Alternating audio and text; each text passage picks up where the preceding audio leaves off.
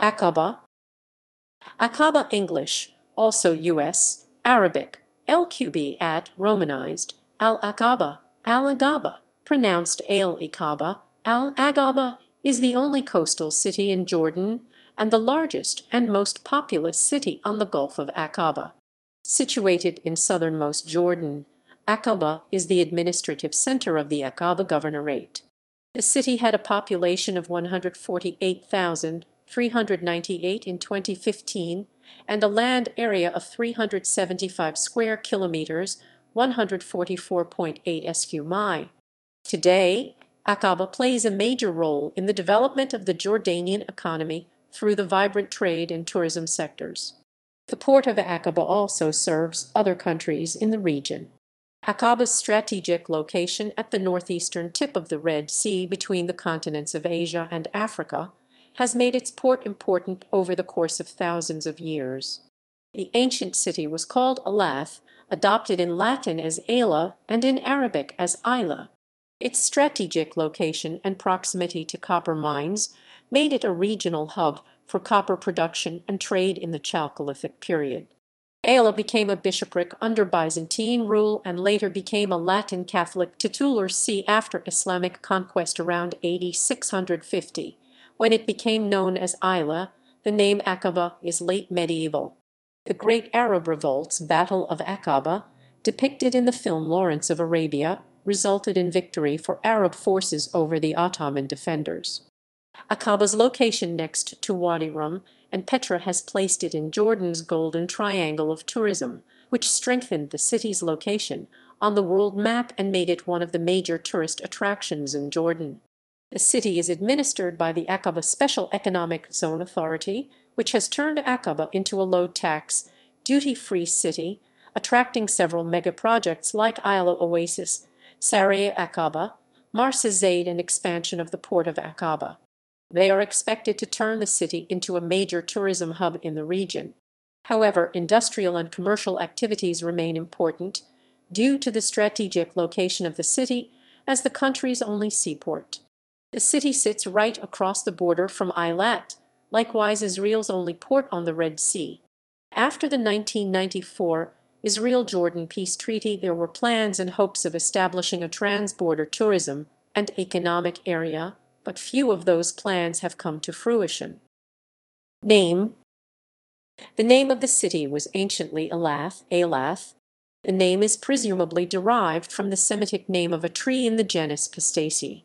Modern Elath, established 1947, situated about 5 km northwest of Aqaba, also takes its name from the ancient settlement. In the Hellenistic period, it was renamed Berenice in Greek Berenike, but the original name survived and, under Roman rule, was reintroduced in the forms Aela, Aela or Hala, adopted in Byzantine Greek as Aela Aela and in Arabic as Ayla Ayl. The Crusaders called the city Elen. The present name al-ʿAqaba LQB is a shortened from Aqaba Ayla QB at Ayl at the mountain pass of Ayla, first mentioned in the 12th century by Idrisi, at a time when the settlement had been mostly reduced to a military stronghold, properly referring to the pass just to the northeast of the settlement 29.559 deg and 35.95 deg, E/29.559 35.95, now traversed by Aqaba Highway. History. Nearby Chalcolithic sites. Excavations at two Tel's archaeological mounds, Tal Hujayrat al-Ghazlan and Tal al-Magas, both a few kilometers north of modern-day Aqaba city, revealed inhabited settlements from c. 4000 BC during the Chalcolithic period, with thriving copper production on a large scale. This period is largely unknown due to the absence of written historical sources. University of Jordan archaeologists have discovered the sites, where they found a small building whose walls were inscribed with human and animal drawings, suggesting that the building was used as a religious site. The people who inhabited the site had developed an extensive water system in irrigating their crops, which were mostly made up of grapes, olives, and wheat.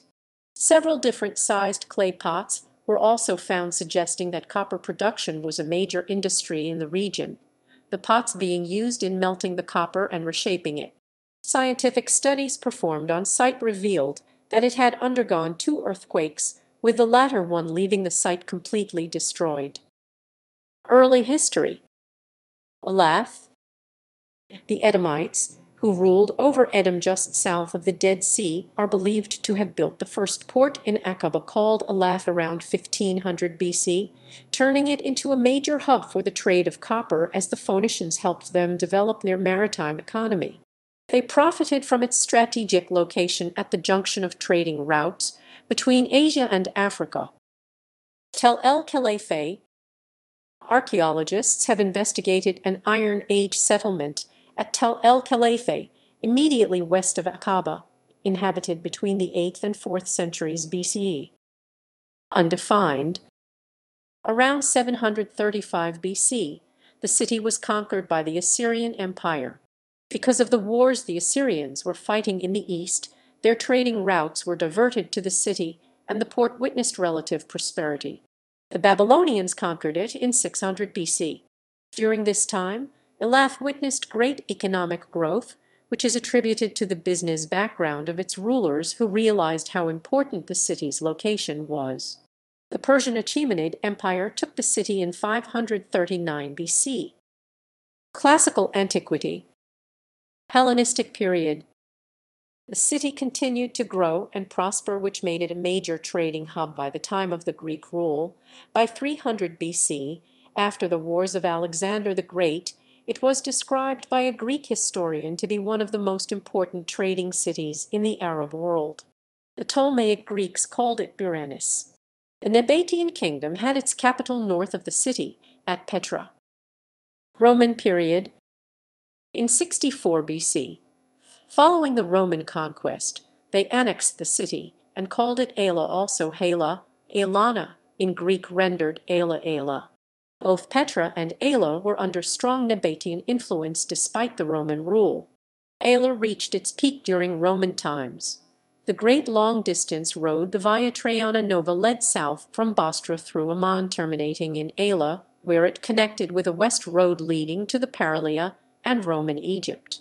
Around AD 106, Ayla was one of the main ports for the Romans. Late Roman and Byzantine periods. The Aqaba Church was constructed under Roman rule between 293 and 303 and is considered to be the oldest known purpose-built Christian church in the world. By the time of Eusebius, Ayla became the garrison of the Legio Expretensis, which was moved to Ayla from Jerusalem. One of the oldest known texts written in the Arabic alphabet is a late 4th century inscription found in Jabal Rem, 50 kilometers 31 miles east of Aqaba. The city became a Christian bishopric at an early stage. Its bishop Peter was present at the First Council of Nicaea, the First Ecumenical Council, in 325. Burles was at the Council of Chalcedon in 451, and Paul at the synod called by Patriarch Peter of Jerusalem in 536 against Patriarch Anthimus I of Alexandria, a council attended by bishops of the late Roman provinces of Palestina Prima, Palestina Secunda, and Palestina Tertia, to the last named of which a citadel was also built in the area that became the focal point of the Roman southern defense system. In the 6th century, Procopius of Caesarea mentioned a Jewish population in Elath and its surroundings, which enjoyed autonomy until the time of Justinian IR, 527–565. According to Ibn Ishaq, Mohammed himself reached Ayla during the expedition of Tabuk of 630 and extracted tribute from the city. During the late Byzantine or even early Muslim period, Ayla was the origin of what came to be known as the Ayla Axum amphoras. Early Muslim period. Ayla fell to the Islamic armies by 650, and the ancient settlement was left to decay while a new Arab city was established outside its walls under Uthman ibn Affan, known as Ayla Arabic, Ayl. The early Muslim city was excavated in 1986 by a team from the University of Chicago. Artifacts are now on exhibit at Aqaba Archaeological Museum and Jordan Archaeological Museum in Amman.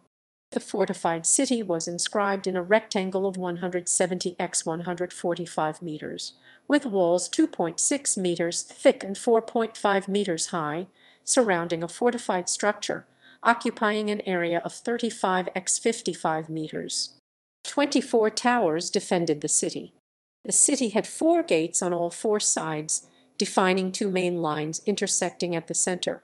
The intersection of these 2 thoroughfares was indicated by a tetrapylon, a 4-way arch which was later transformed into a luxury residential building decorated with frescoes dated to the 10th century. This type of urban structure, called Msir, is typical of early Islamic fortified settlements.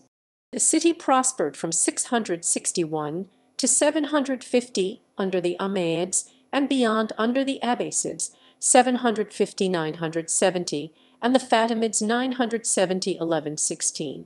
Ayla took advantage of its key position as an important step on the road to India and Arab spices, frankincense, myrrh, between the Mediterranean Sea and the Arabian Peninsula. The city is also mentioned in several stories of the Arabian Nights. The geographer Shams Eddin Muqaddasi describes Ayla as nearby the ruined ancient city. The city was mentioned in medieval Arabic sources as having a mixed population of Jews and Christians. It subsequently became an important station for pilgrim caravans on the way to Mecca. Crusader/Ayyubid and Mamluk periods. Baldwin I of Jerusalem took over the city in 1115 without encountering much resistance. The center of the city then moved to 500 meters along the coast to the south, and the Crusader fortress of Elin was built, which allowed the Kingdom of Jerusalem to dominate all roads between Damascus, Egypt, and Arabia, protecting the Crusader states from the east and allowing for profitable raids on trade caravans passing through the area. In order to secure this strategic position, Baldwin also built and garrisoned a fortress on Pharaoh's Island called al-ʿAgaba by the Franks, the modern Jazirat Faran in Egyptian territorial waters about 7 kilometers, 4 miles west of Aqaba. The garrison of Elath, now serving primarily as a military outpost, was further strengthened in 1142 by Pagan the Butler, lord of al-ʿAgaba, who pursued an ambitious program of castle building throughout his domain. However, there was no large-scale settlement of Europeans in the area, and the region between the Dead Sea and the Gulf of Aqaba remained mainly inhabited by Bedouins who were obliged to pay tribute to the lordship of al-ʿAgaba.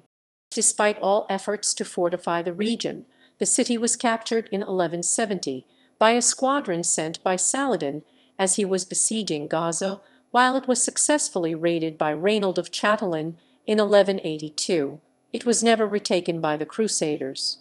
The old fort was rebuilt as Aqaba Fortress by Mamluk Sultan al-Ashraf Kansa al-Ghuri in the early 16th century. For the next 4 centuries, the site was a simple fishing village of little importance. Modern history. During World War I, the Ottoman forces were forced to withdraw from Aqaba in 1917 after the Battle of Aqaba, led by T.E. Lawrence and the Arab forces of Adi Abutay and Sharif Nasir. The capture of Aqaba allowed the British to supply the Arab forces. In 1918, the regions of Aqaba and Man were officially incorporated into the Kingdom of the Hejaz. In 1925, Ibn Saud, the ruler of Nejd, with the help of his Wahhabi Ikhwan troops, successfully annexed the Hejaz, but gave up the Man and Aqaba to the British Protectorate of Transjordan. In 1965, King Hussein, through an exchange deal with Saudi Arabia, gave 6,000 square kilometers, 2317 square miles of desert land in Jordanian territories in exchange for other territories, including 12 kilometers, 7 miles of an extension of prime coastline south of Aqaba, which included the magnificent Aqaba was a major site for imports of Iraqi goods in the 1980s until the Persian Gulf War. Geography. The city lies at Jordan's southernmost point on the Gulf of Aqaba, lying at the tip of the Red Sea. Its strategic location is shown in the fact that it is located at the crossroads of the continents of Asia and Africa, while bordering Israel, Egypt, and Saudi Arabia. Climate. Aqaba has a hot desert climate Köppen climate classification BWH with warm winters and hot dry summers. Sub-zero temperatures can be observed every few years. It is deadly for tropical plants such as coconut trees. The record low temperature of 3.9 deg C 25.0 deg F was on January 16, 2008 as in Elath. Local government. In August 2000, the Aqaba Special Economic Zone Authority (ASEZO) was established, which acted as the statutory institution empowered with administrative, fiscal, regulatory, and economic responsibilities. Administrative divisions. Jordan is divided into 12 administrative divisions, each called a governorate. Aqaba Governorate divides into 3 districts, some of which are divided into sub-districts and further divided into villages. Economy. Benefiting from its location and status as Jordan's special economic zone, Aqaba's economy is based on the tourism and port industry sectors. The economic growth in Aqaba is higher than the average economic growth in the country. Under the special economic zone status, some investments and trades are exempted from taxation. As a result, new resorts, housing developments, and retail outlets are being constructed. New projects such as Bay and Saria al-ʿAqaba are constructed aiming at providing high-end vacation and residential homes to locals and foreigners alike. Aqaba's location next to Wadi Rum and Petra has placed it in Jordan's Golden Triangle of tourism, which strengthened the city's location on the world map and made it one of the major tourist attractions in Jordan. The city is administered by the Aqaba Special Economic Zone Authority, which has turned Aqaba into a low-tax, duty-free city, attracting several mega-projects like Ayla Oasis, Saria Aqaba, Marsa Zaid, and expansion of the Port of Aqaba. They are expected to turn the city into a major tourism hub in the region. However, industrial and commercial activities remain important due to the strategic location of the city as the country's only seaport. Over $20 billion have been invested in Aqaba since 2001, when the Special Economic Zone was established. Along with tourism projects, Aqaba has also attracted global logistic companies such as APM Terminals and Agility to invest in logistics, which boosted the city's status as a transport and logistics hub. There are numerous hotels that reside in Aqaba, but new hotels are also under construction. Aqaba is the only seaport of Jordan, so virtually all of Jordan's exports depart from here. Heavy machinery industry is also flourishing in the city, with regional assembly plants being located in Aqaba, such as the Land Rover Aqaba assembly plant. By 2008, the ASEZ had attracted $18 spin in committed investments, meeting its $6 spin target by 2020 by a third and more in less than a decade. The goal was adjusted to bring in another $12 spin by 2020, but in 2009 alone, deals worth $14 spin were inked. Some projects currently under construction are: Marsa Zaid, $10 billion, is the largest mega mixed-use development project ever envisioned in both Jordan and the region. Marsa Zaid will host facilities including residential neighborhoods, commercial outlets and amenities, entertainment venues, financial and business facilities, and a number of hotels. Additionally, the property will feature marinas and a cruise ship terminal. Marsa Zaid will encompass 6.4 million square meters of built-up property. Saria Aqaba, a $1.05 billion resort with a man-made lagoon, luxury hotels, villas, and townhouses that will be completed by 2017.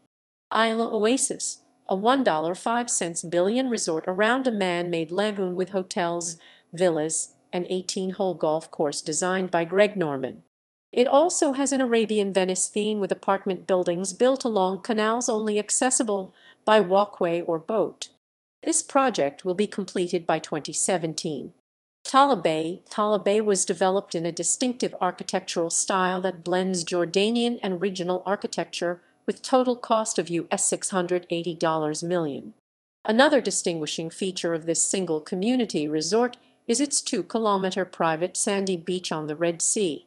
The Red Sea Astrarium TRSA, the world's only Star Trek-themed park, worth $1.05 billion, would have been completed by 2014, but cancelled in 2015. Port relocation. Aqaba's current port will be relocated to the southernmost part of the province, near the Saudi border. Its capacity will surpass that of the current port. The project costs $5 billion, and it will be completed by 2013. Aqaba will be connected by the national rail system, which will be completed by 2013. The rail project will connect Aqaba with all Jordan's main cities and economic centers and several countries like Saudi Arabia, Iraq, and Syria. The Aqaba Container Terminal ACT handled a record 587,530 20-foot equivalent units TU in 2008, an increase of 41.6% on the previous year. To accommodate the rise in trade on the back of the increasing popularity of container shipping and the stabilizing political situation in Iraq, the Aqaba Development Corporation (ADC) has announced plans for a new port. The port relocation 20 kilometers 12 miles to the south will cost an estimated $600 and will improve infrastructure while freeing up space for development in the city. Plans for upgrading the King Hassin International Airport (KAIA) and the development of a logistics center will also help position Aqaba as a regional hub for trade and transport. Tourism. Aqaba has a number of luxury hotels, including in the Tala Bay Resort, 20 km further to the south, which service those who come for fun on the beaches as well as scuba diving. It also offers activities which take advantage of its desert location. Its many coffee shops offer mansaf and naif, and baklava desserts. Another very popular venue is the Turkish Bath Hammam built in 306 AD, in which locals and visitors alike come to relax after a hot day. In 2006, the tourism division of the Aqaba Special Economic Zone Authority (SEZR) reported that the number of tourists visiting the zone in 2006 rose to about 432,000, an increase of 5% over previous year. Approximately 65%, or 293,000, were Jordanians. Of foreign tourists, Europeans visited the zone in the largest numbers, with about 98,000 visiting during the year. The division has financed tourism advertising and media campaigns with the assistance of the European Union. During national holidays, Jordanians from the north, particularly Amman and Irbid, flocked to Aqaba's luxury resorts and sandy beaches. During these holiday weekends, hotel occupancy reaches 100%. Aqaba has been chosen for the site of a new waterfront building project that would rebuild Aqaba with new man-made water structures, new high-rise residential and office buildings, and more tourist services to place Aqaba on the investment map and challenge other centers of waterfront development throughout the region. Aqaba was chosen as the Arab Tourism City of 2011. During the 5-day holiday at both the end of Ramadan and Eid al-Adha, Jordanian and Western expats flock into the city with numbers reaching up to 50,000 visitors. During this time, the occupancy rate of most hotels there reaches as high as 90% and are often fully booked. It is to be noted that the several development projects, i.e. Ayla, Saria, etc., now taking place in Aqaba provide opportunities of empowerment for local populations that want to expand their agency within the city. According to Fulbright scholar Kimberly Cavanaugh, development projects will help exhibit the ways global-local partnerships and the resultant cultural exchanges can result in mutually beneficial outcomes. Demographics. The city of Aqaba has one of the highest population growth rates in Jordan in 2011, and only 44% of the buildings in the city had been built before 1990. A special census for Aqaba city was carried by the Jordanian Department of Statistics in 2007. The total population of Aqaba by the census of 2007 was 98,400. The 2011 population estimate is 136,200. The results of the census compared to the national level are indicated as follows. Religion. Islam represents the majority of the population of Aqaba, but Christianity still exists today. Approximately 5,000 Christian families live in the city. There are several churches in the city and multiple Christian schools, including Rosary Sisters School Aqaba. Cityscape.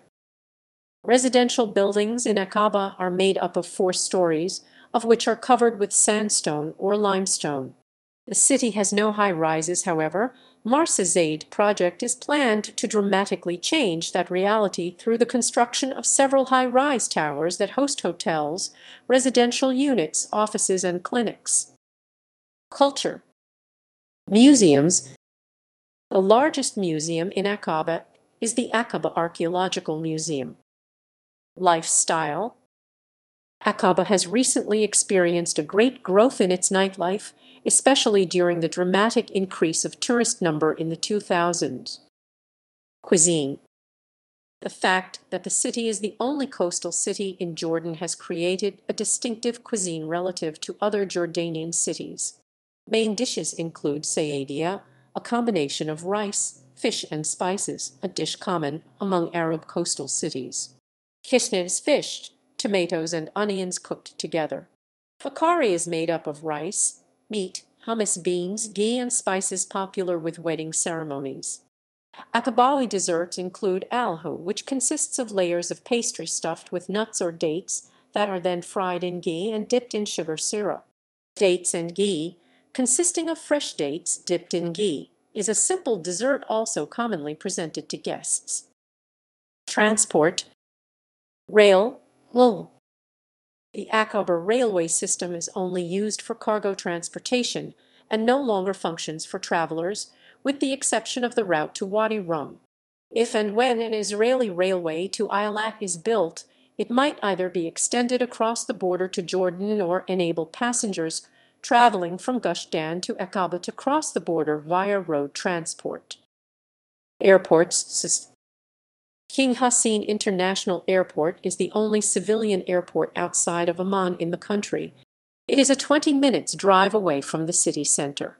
Regular flights are scheduled from Amman to Aqaba with an average flying time of 45 minutes, which is serviced by Royal Jordanian Airlines and Jordan Aviation Airlines.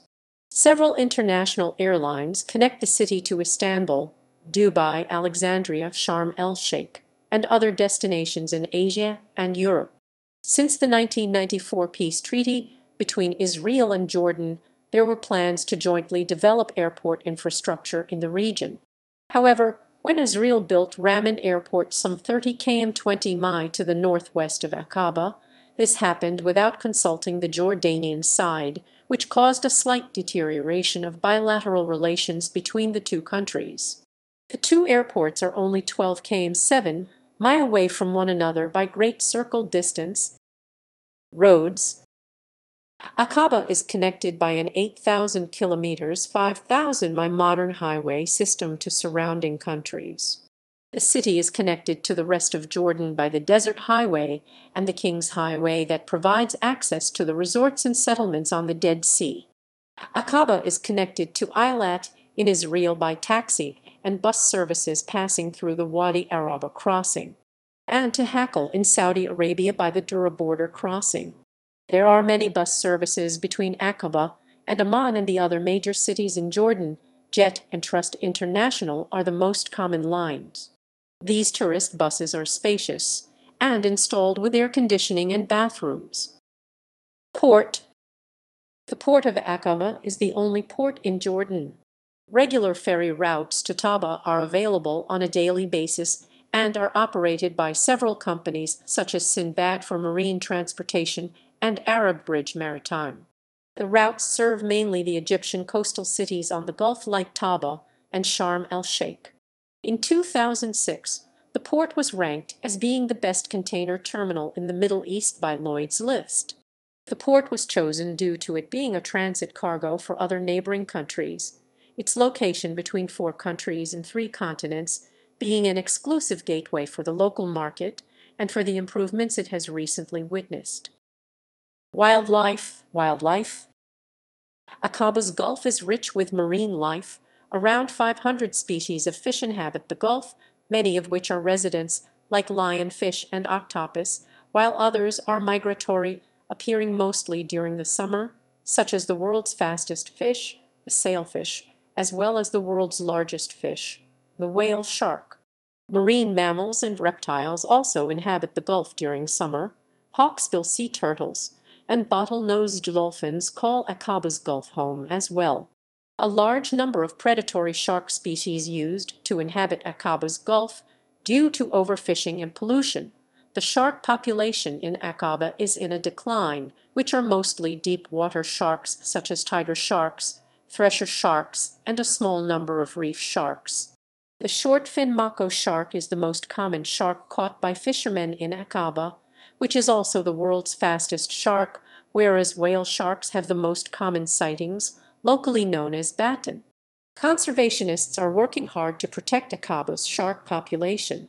Divers commonly stumble upon yellow-mouthed moray eels, blue-spotted stingrays, eagle rays, Napoleon wrasse, frogfish, groupers, barracuda, clownfish, and many other colorful and exotic species. The Gulf of Aqaba hosts more than 390 bird species, including migratory birds such as the greater flamingo, great white pelican, and the pink-backed pelican. Education. The universities and institutes in Aqaba. Twin towns, sister cities. Aqaba is twinned with Gallery,